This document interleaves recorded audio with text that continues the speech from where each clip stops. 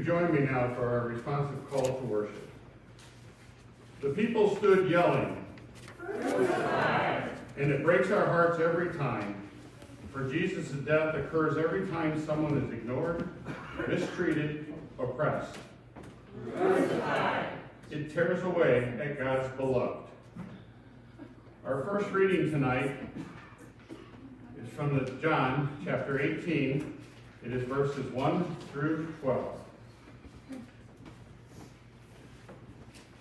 When he had finished praying, Jesus left with his disciples and crossed the Kidron Valley. On the other side there was an olive grove, and his disciples went into it. Now Judas, who had betrayed him, knew the place, because Jesus had often met there with his disciples. So Judas came to the grove, guiding a detachment of soldiers and some officials from the chief priests and Pharisees. They were carrying torches, lanterns, and weapons. Jesus, knowing all that was going to happen to him, went out and asked them, "Who is it you want?" "Jesus of Nazareth," they replied. "I am he," Jesus said. And Judas the traitor was standing there with them. When Jesus said, "I am he," they drew back and fell to the ground. Again he asked them, "Who is it you want?" And they said, "Jesus of Nazareth." "I told you that I am he," Jesus answered. "If you are looking for me, then let these men go." This happened so that the words he had spoken would be fulfilled. "I have not lost one of those you gave me."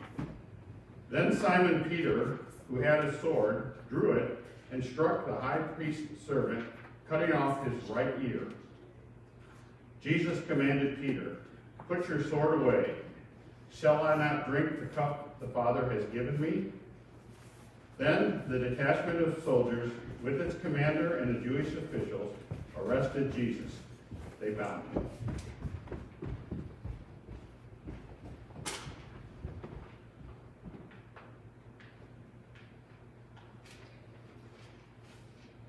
We're now going to sing our song, "O Sacred Head, Now Wounded." It is actually number 127. I apologize, my hymnal at home is a little different. It is number 127 in the red hymnal.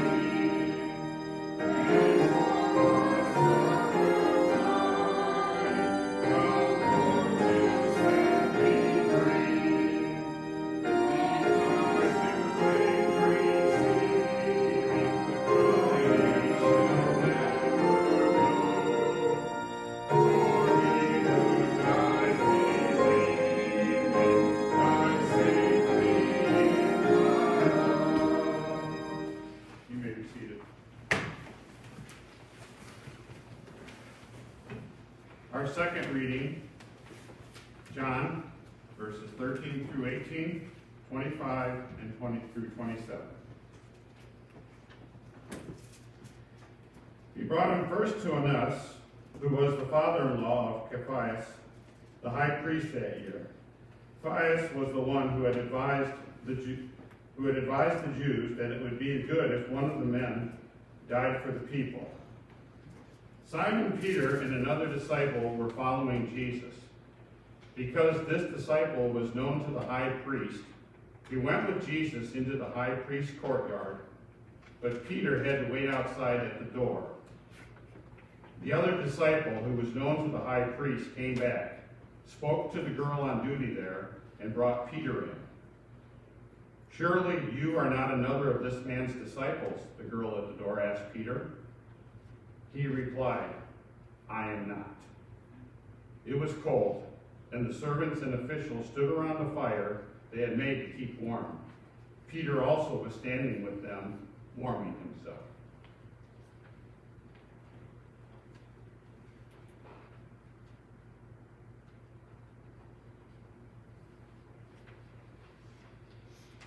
Will you join me now in a prayer of reconciliation for Good Friday? Ever-present God, on this Good Friday night, our whole world is engulfed in shadows as we remember the story of Jesus' death. We confess that we want to push the fast-forward button on this familiar story because it hurts so much. It hurts to think of the betrayal and arrest of Jesus. It hurts to imagine Jesus abandoned and suffering on the cross with only a faithful few watching him breathe his last breath. It hurts to watch your light overtaken by the shadows of the world. But we must find our place in this crucifixion story and feel the pain that is there. The pain of the world, of faithless decisions, of betrayal, of injustice. Jesus entered that pain out of faithfulness to you and to us, to witness to the truth that is justice, wholeness, and love. We confess we are afraid to enter this pain with Jesus. Strengthen us with your courage. Offer glimpses of hope in the shadows of death. Let us know you are present with us here in this moment of pain, now and as always. Amen. We now have Alex, who's going to sing some special music.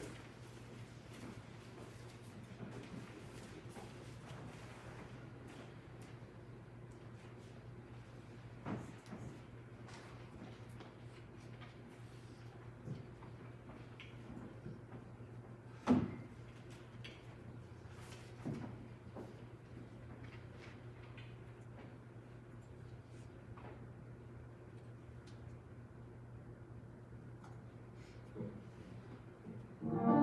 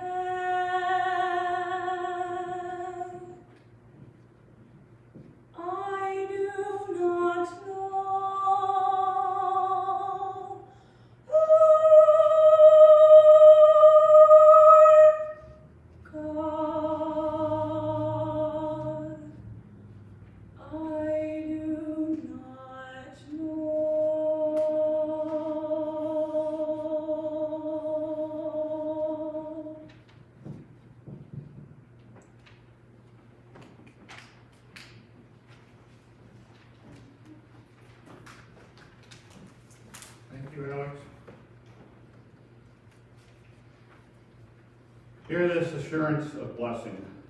Beloved followers of Jesus, it is okay to feel hurt and uncomfortable as you enter into this story and imagine your place in it. Know that God meets you in the story with comfort as well as challenge, with courage as well as love. We now move on to our third reading, again from John, verses 28 to 38.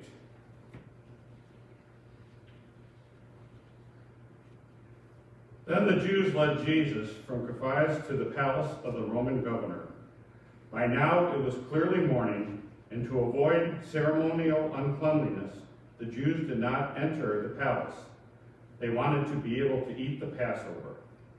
So Pilate came out to them and asked, "What charges are you bringing against this man?" "If he were not a criminal," they replied, "we would not have handed him over to you." Pilate said, "Take him yourselves and judge him by your own law." "But we have no right to execute anyone," the Jews objected. This happened so that the words Jesus had spoken indicating the kind of death he was going to die would be fulfilled. Pilate then went back inside the palace, summoned Jesus, and asked him, "Are you the King of Jews?" "Is that your own idea?" Jesus asked. "Or did others talk to you about me?" "Do you think I am a Jew?" Pilate replied. "It was your people and your chief priest who handed you over to me. What is it you have done?" Jesus said, "My kingdom is not of this world.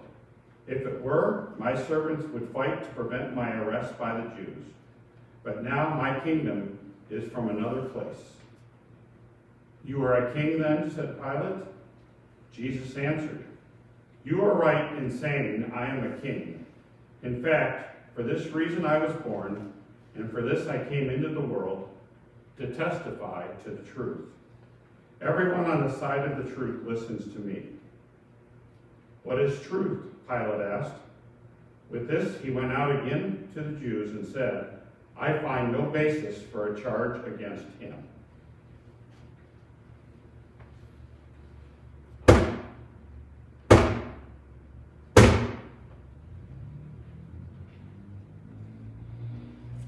We're now going to sing our next song, "Go to Dark Gethsemane," again in the red hymnal, number 126.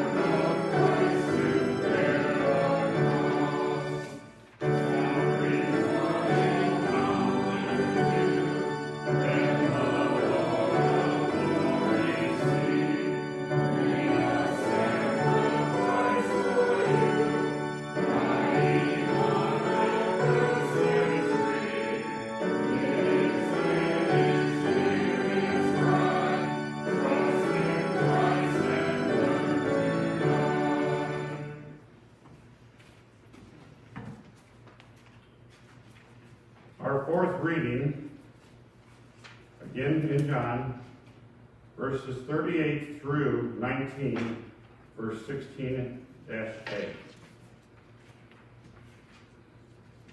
"What is the truth?" Pilate asked. With this, he went out again to the Jews and said, "I find no basis for a charge against him. but it is your custom for me to release to you one prisoner at the time of the Passover. Do you want me to release the king of the Jews?" They shouted back, "No, not him. Give us Barabbas." Now Barabbas had taken part in a rebellion. Then Pilate took Jesus and had him flogged. The soldiers twisted together a crown of thorns and put it on his head. They clothed him in a purple robe and went up to him again and again, saying, "Hail, O King of the Jews!" And they struck him in the face. Once more Pilate came out and said to the Jews, "Look, I am bringing him out to you to let you know that I find no basis for a charge against him."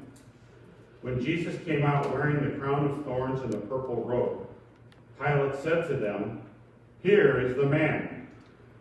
As soon as the chief priests and their officials saw him, they shouted, "Crucify! Crucify!" But Pilate answered, "You take him and crucify him. As for me, I find no basis for a charge against him." The Jews insisted, "We have a law, and according to that law he must die, because he claimed to be the Son of God." When Pilate heard this, he was even more afraid, and he went back inside the palace. "Where do you come from?" he asked Jesus. But Jesus gave him no answer. "Do you refuse to speak to me?" Pilate said. "Don't you realize I have the power either to free you or to crucify you?" Jesus answered, "You would have no power over me if it were not given to you from above. Therefore, the one who handed me over to you is guilty of a greater sin." From then on, Pilate tried to set Jesus free, but the Jews kept shouting, "If you let this man go, you are no friend of Caesar. Anyone who claims to be a king opposes Caesar." When Pilate heard this, he brought Jesus out and sat down on the judge's seat at a place known as the Stone Pavement. It was the day of preparation of Passover week, about the 6th hour. "Here is your king," Pilate said to the Jews. But they shouted, "Take him away! Take him away! Crucify him!" "Shall I crucify your king?" Pilate asked. "We have no king but Caesar," the chief priest answered. Finally, Pilate handed him over to them to be crucified.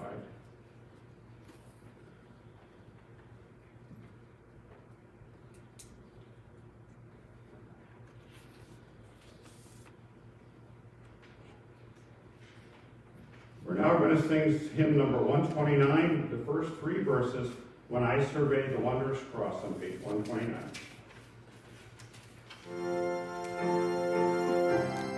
Amen.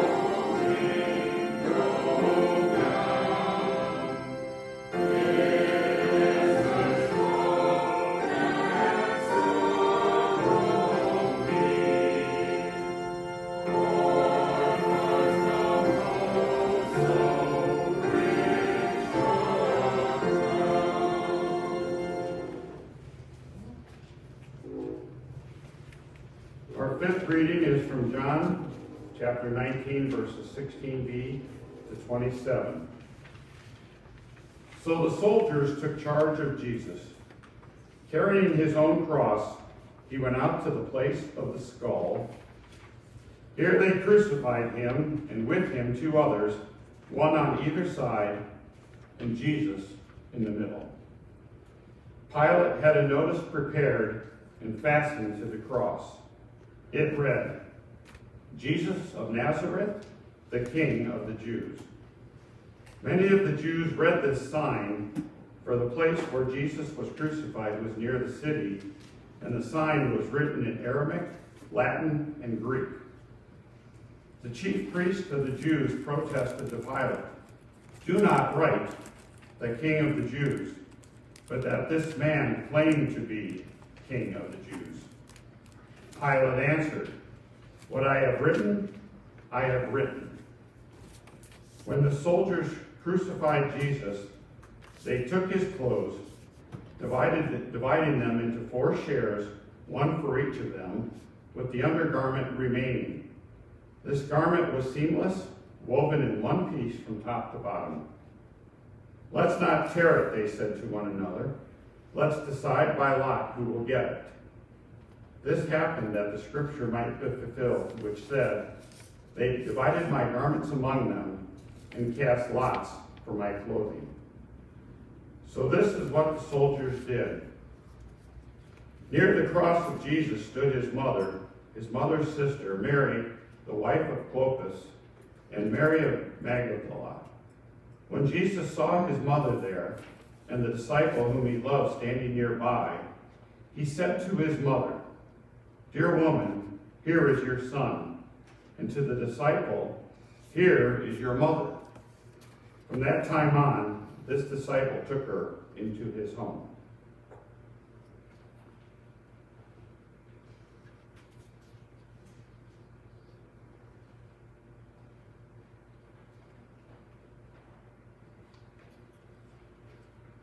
We're now going to sing "When I Survey the Wondrous Cross," number 129.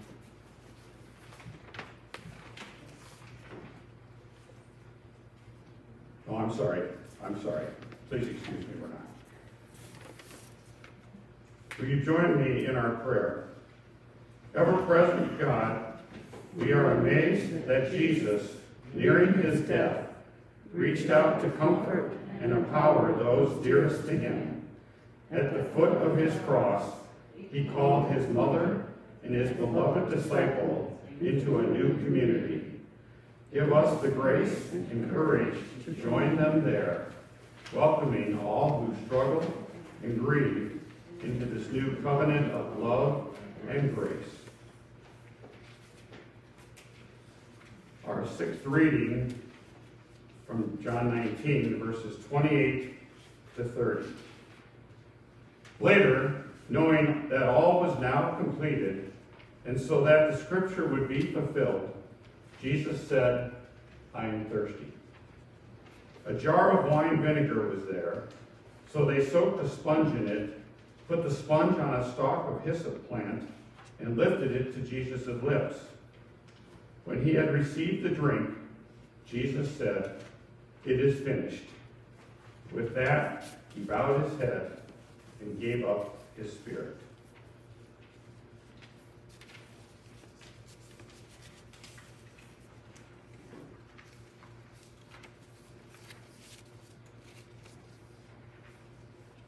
We're now going to sing our next hymn on number 223, "Were You There?"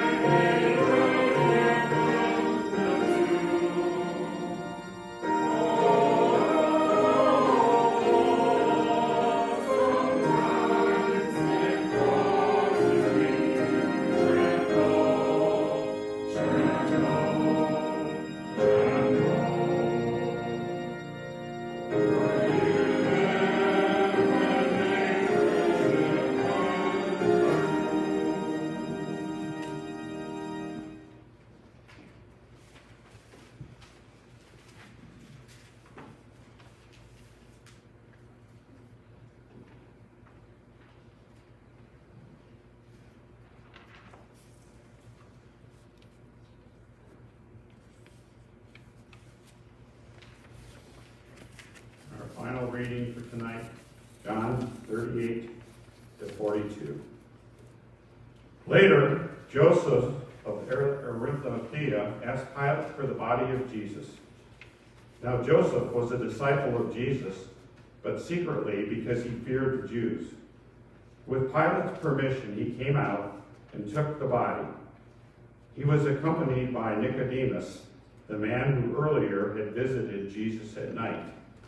Nicodemus brought a mixture of myrrh and aloes, about 75 pounds. Taking Jesus' body, the two of them wrapped it with the spices and strips of linen. This was in accordance with Jewish burial customs. At the place where Jesus was crucified, there was a garden, and in the garden a new tomb in which no one had ever been laid. Because it was the Jewish day of preparation, and since the tomb was nearby, they laid Jesus there.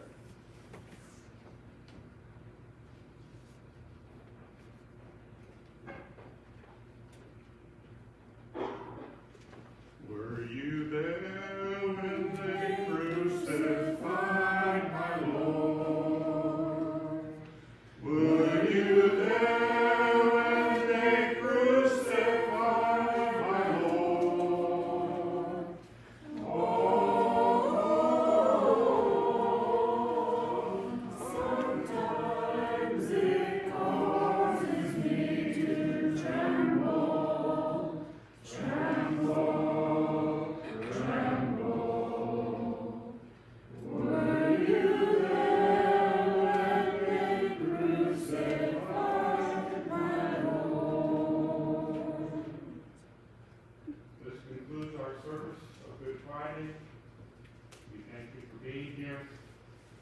Take tonight's readings home with you.